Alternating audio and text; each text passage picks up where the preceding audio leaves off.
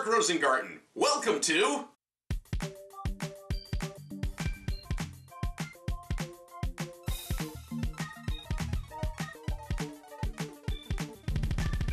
Ask Rosengarten. It's time once more for Ask Rosengarten, the show where you ask the questions and I answer them. Because, after all, I'm the guy you're asking. Today's question comes to us from Mary Nevels. She says, "Hey Mark." "Hey." "Your videos are awesome." "Aw, I watched the one on conversions 1,000,000 times. It takes a lot of time. And it did help me understand more. But could you make one where you use the powers in the equation, like 55 centigrams to nanograms? Instead of all the zeros, use 10 to the negative ninth. Also, I don't understand how my teacher comes up with some of the relationships between the units. They are not on the chart she gave us, like she just pulled them from nowhere, like 20 milliliters equals how many kilograms? I have no clue. Please help." I don't have enough information for the second part. 20 milliliters equals how many kilograms? Now, if I'm assuming that what she's talking about is 20 milliliters of water weighs how many kilograms, then we can do something about that. Otherwise, 20 milliliters equals blank kilograms doesn't really mean anything. You can't convert milliliters to kilograms without having some density in there to do the conversion. But I can certainly show you how to do conversion using scientific notation. Okay, so 55 centigrams is how many nanograms? A nanogram. Sorry, I just couldn't resist. So centi is 10 to the minus 2. Nano is 10 to the minus 9. Now, normally I'd say it's a 1 followed by 7 zeros because they're 7 powers of 10 different. But you can also say that instead of saying the 1 followed by 7 zeros, you could also say 10 to the 7th difference.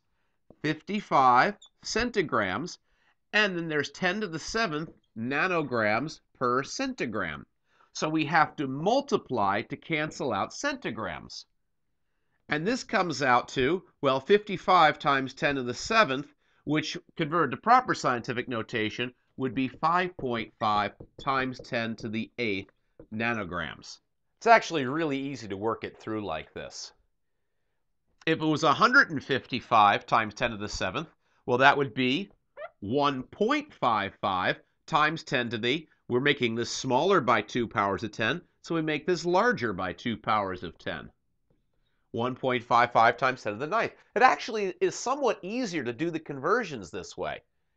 If it was 3,155 centigrams, then it would be 3.155 times 10 to the whatever.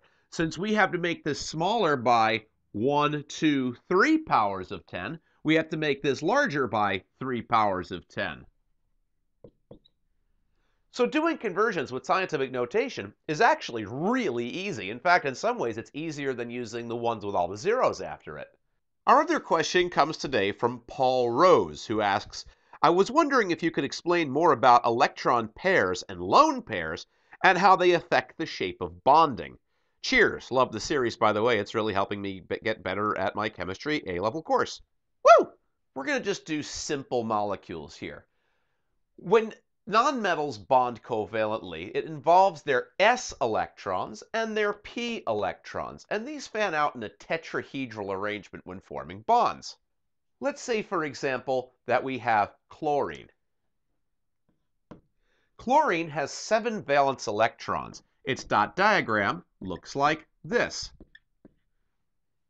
So it has a full s sublevel, and it has 2 full p orbitals and an unpaired electron in its other p orbital. Now, when the 2 chlorines bond together,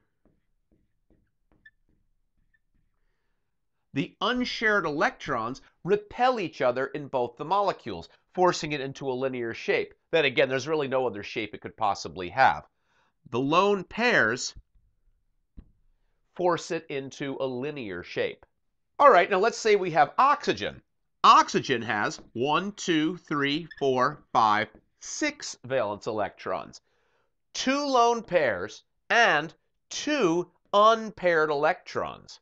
So here are 2 lone pairs, and here are the unpaired electrons. Now, when oxygen bonds with hydrogen in that manner, hydrogen's orbital overlaps with oxygen's. And this hydrogen will also overlap with oxygen. These are lone pairs in atomic orbitals. These are molecular orbitals, which now belong to both oxygen and hydrogen. But notice what the lone pairs do. They force this water molecule into a bent shape. A bent shape.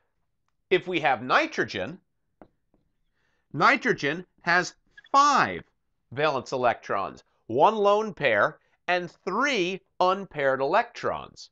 1 lone pair and 3 unpaired electrons. So that when hydrogen bonds to it,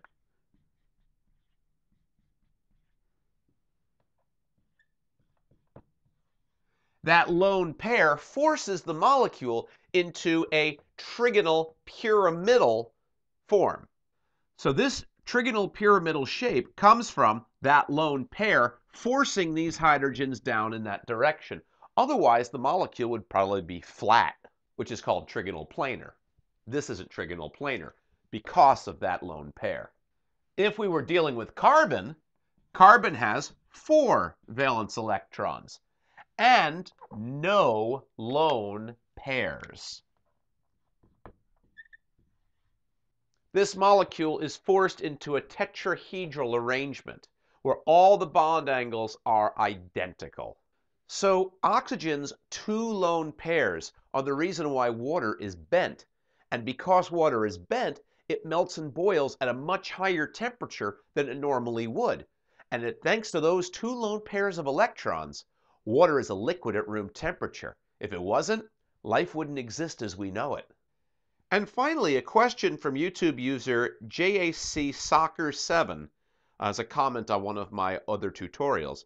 In a pyramidal molecular arrangement, 1 lone electron pair, will the overall polarity of the molecule be polar, and why? Thank you so much. You're so welcome. Yeah, the polarity of the molecule will be polar. Here's why. Okay, here's a structure of this pyramidal molecule once more. Hydrogen has an electronegativity of 2.1, and nitrogen has an electronegativity of 3.0.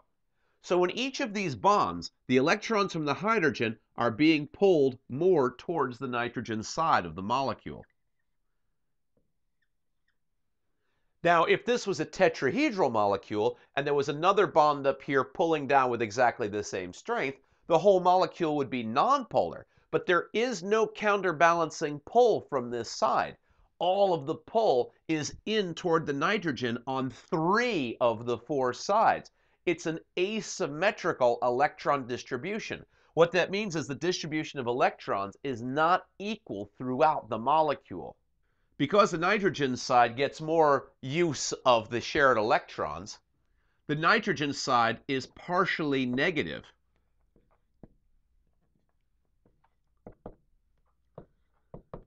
And the hydrogen side is partially positive.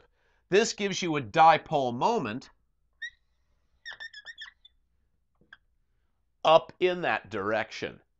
This molecule is a polar molecule. Keep sending in those questions and I'll keep answering them. AskRosengarten@gmail.com. What are you waiting for? Ask Rosengarten.